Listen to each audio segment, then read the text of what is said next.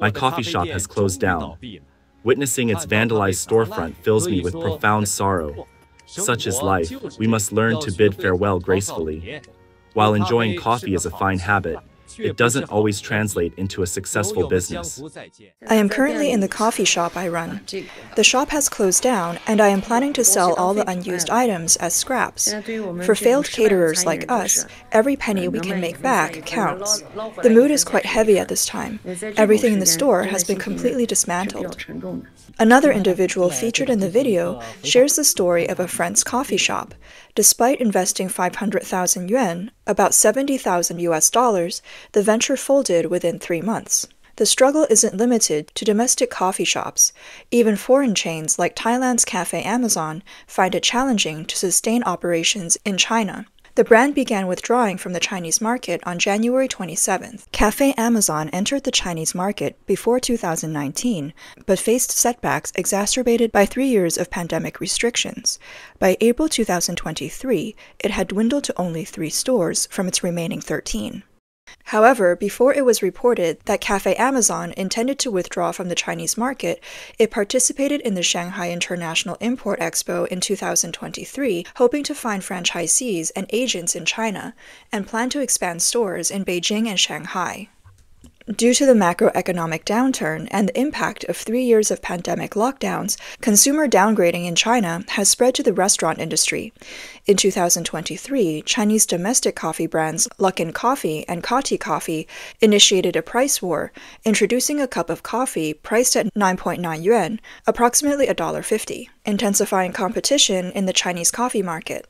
At that time, Cafe Amazon chose to follow suit and lowered the price of its Thai coffee, originally priced between $3 and $4 to $1.50, resulting in a significant decrease in profitability.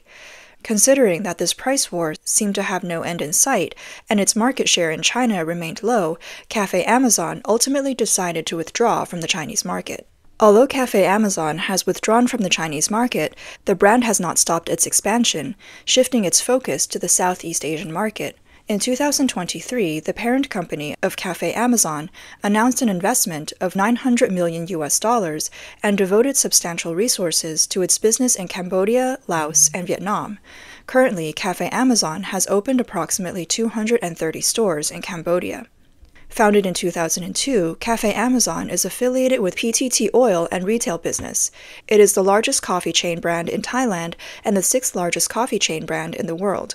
Currently, Cafe Amazon has more than 4,500 stores in 11 countries, including Japan, Singapore, and Saudi Arabia. As China's economy continues to slump, bankruptcies have become a common occurrence in the catering industry. According to statistics from Canyon88.com, as of October 29, 2023, there were approximately 191,600 coffee shops in China, with approximately 95,000 new coffee shops and approximately 44,000 closures. No one is more aware of this wave of closures than restaurant undertakers. The person in charge of a catering equipment recycling company in Shanghai said, "The number of coffee machines that have been recycled recently has reached a terrifying level, and the warehouses are so full that there is no place to put equipment. Especially in recent months, the transfer rate of coffee machines has been 50% faster than in May 2023, which shows that the wave of coffee bankruptcies has already begun." On Chinese social platforms, there are many posts about the closure and transfer of coffee shops. One young couple joined a coffee franchise and lost 800,000 yuan, approximately $110,000 in 6 months. Someone else opened their first coffee shop at the age of 23 and closed down in 2 months. Another person reports that the coffee shop downstairs from their office went bankrupt. The manager of Shenzhen Banshan Coffee shared in a short video, "Our store opened in the summer of 2022, and the business was very good at the time. However, because the store is close to Banshan, the winter is very cold and windy. There was basically no business, and we have continued to lose money. I thought the business would explode again when summer came, but it showed no improvement. The total investment of 600,000 yuan, about $80,000, was basically lost." It can also be seen from the data that China is having difficulty restoring economic momentum. China's official data on January 31st showed that the Manufacturing Purchasing Managers Index, PMI, rose to 49.2% in January from 49% in December 2023, an increase of 0.2 percentage points, which is a slight rebound but still lower than the 50% growth rate. Manufacturing activity has shrunk for the fourth consecutive month. This shows that at the beginning of 2024, China's manufacturing industry and the overall economy are still struggling to regain momentum. The data is the first summary of China's economic performance at the start of the new year. It was in line with economists' forecasts in a Reuters poll. After strict COVID-19 controls, China's economic recovery has been more difficult than expected. Ziwei Zhang, chief economist at Pinpoint Asset Management in Shanghai, told Reuters that deflationary pressures continue to exist and economic momentum remains sluggish. He expects the People's Bank of China to lower interest rates in the first half of the year to boost domestic demand. The sub-indices show that the new orders index and production index rebounded slightly, indicating improvement in market demand, but the raw material inventory index and employee index fell, and together with the new orders index, all three were below 50%. The new orders index was 49%, contracting for the fourth consecutive month. New export orders rose to 47.2%, contracting for the 10th consecutive month. In order to stimulate economic growth, Pan Gongsheng, governor of the Central Bank of China, announced that he would lower the deposit reserve ratio by 0.5 percentage points on February 5th to provide the market with 1 trillion yuan, approximately $140.5 billion of long-term liquidity. The report pointed out that China's domestic stock market, namely A-shares, continues to fall alongside pressures in the real estate industry, government debt risks, deflation, a large-scale withdrawal of foreign investment, high youth unemployment, and weak economic growth. Thousands of netizens lamented losing all their money. The Chinese authorities have an arduous task in trying to revive the economy. According to the National Bureau of Statistics, the Non-Manufacturing Purchasing Managers Index, PMI, was 50.7%, an increase of 0.3 percentage points from the previous month, higher than the critical point, and it is the highest level since September 2023. The non-manufacturing sector includes business activities in the service industry and construction industry. In terms of industries, the Business Activity Index of the service industry was 50.1%, an increase of 0.8 percentage points from the previous month, recovering slightly after 2 months of contraction. The Business Activity Index of the construction industry was 53.9%, a decrease of 3 percentage points from the previous month. The growth rate has slowed down significantly. The Business Activity Index of railway transportation, postal services, currency and financial services, and other industries are all at 60% and above. The Comprehensive PMI Output Index, including the manufacturing and service industries in January, was 50.9%, an increase of 0.6 percentage points from the previous month and a 4-month high. The International Monetary Fund, IMF, raised China's economic growth forecast for 2024 from 4.2% to 4.6% on February 2nd, but it is still far lower than their 5.4% forecast in 2023. The IMF believes that China's economic growth will generally maintain the same growth rate this year as last year, but its growth momentum will gradually weaken in 2024 and beyond, dropping to 3.4% by 2028. According to Voice of America, some analysts said that China's economic downturn is the result of repeated policy mistakes, including heavy attacks on private enterprises such as the internet, gaming, and tutoring. Mass unemployment, especially among young people, has been the result.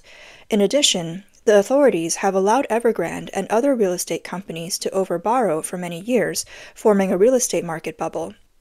In addition, during the zero-COVID period, China frequently implemented city closures and control measures, forcing foreign investors to flee and shift supply chains.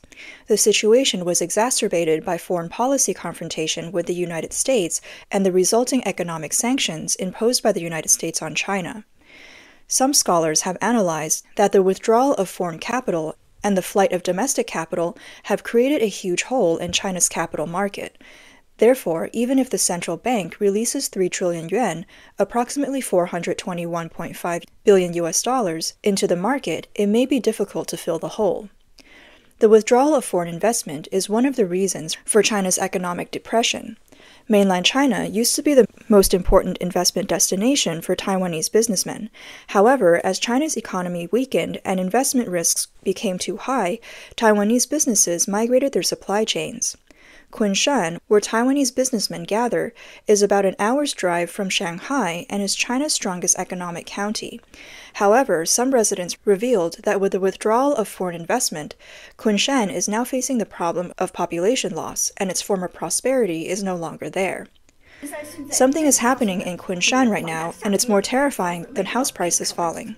It's the loss of population. Where has everyone gone? As we all know, many enterprises in Kunshan have left one after another. Take Foxconn, for example.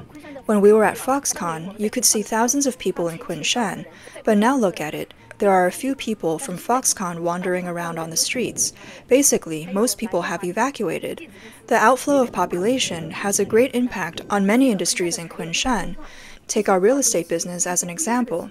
We haven't seen a single customer come to our door for many days.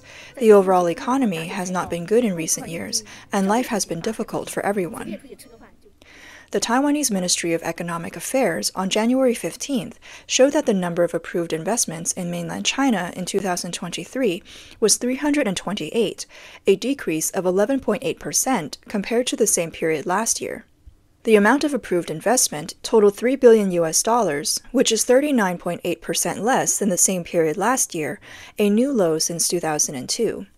The Taiwanese Ministry of Economic Affairs said that in 2023, investment in mainland China will account for 11% of Taiwan's overall overseas investment, which will be lower than investment in Southeast Asia for a second consecutive year.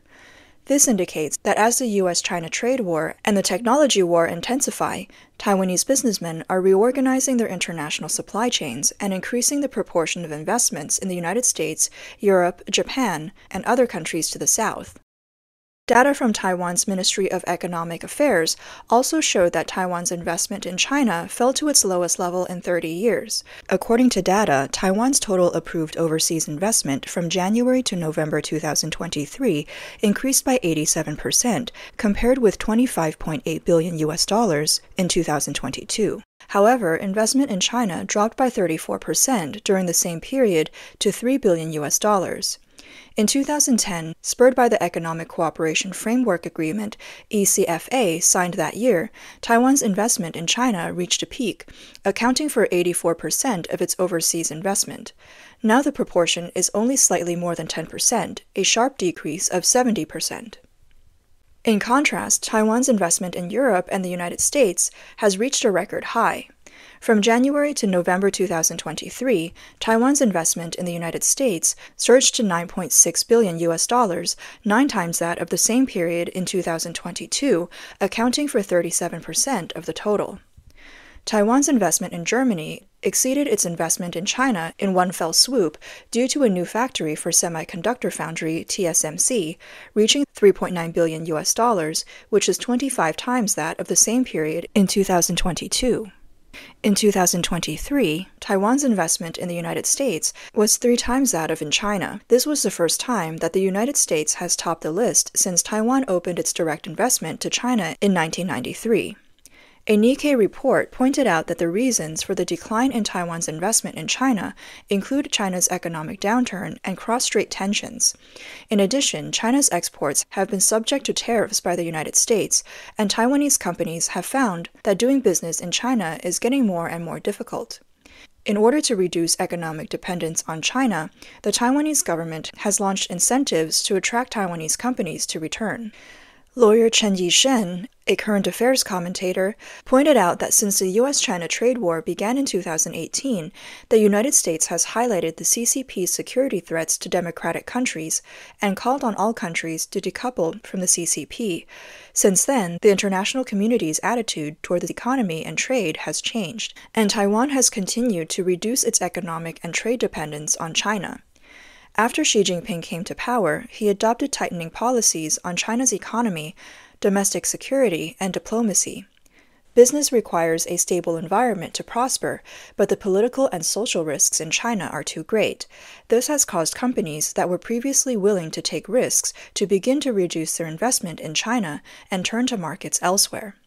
In addition, Chen Yishen said that the official statistical, economic, and trade data released by the CCP are all fake, which also poses considerable risks to corporate investment. It is tantamount to gambling if you continue to invest in China. Therefore, some companies that are more discerning and quick-handed have withdrawn from China very early. These are usually relatively large-scale companies. They have enough experts to assist in evaluation, and they have already begun reducing the proportion of investment in China. The political risks faced by Taiwanese businessmen investing in China are too high, as are the costs of labor and land acquisition. Businessmen have already made new investments in Southeast Asia or diversified their investments in Europe and the United States. They will not put all their eggs in the Chinese basket. Chen Yishen called on companies still in China to diversify risks and transfer investments abroad. He said, Taiwanese businessmen should follow the international trend. When the world finds that China is not a good investment environment, Taiwanese businessmen should seek investment environments in other regions and markets to transform their companies.